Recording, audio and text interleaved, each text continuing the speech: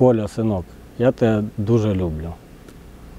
Найважче, мабуть, на початку було, тому що не було ніякого розуміння і морально дуже важко було. Постріл! Слава Україні!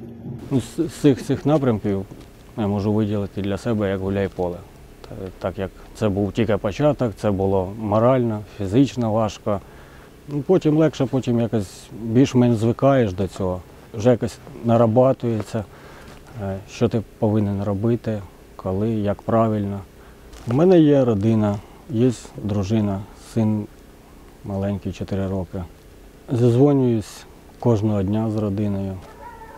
Син в основному запитує, коли я приїду додому. Моя відсутність вдома – це тільки заради нього. В основному заради нього. Я це роблю зараз, знаходжусь тут. І коли він підросте, я надію, що він зрозуміє, чому мене не було так довго в його житті.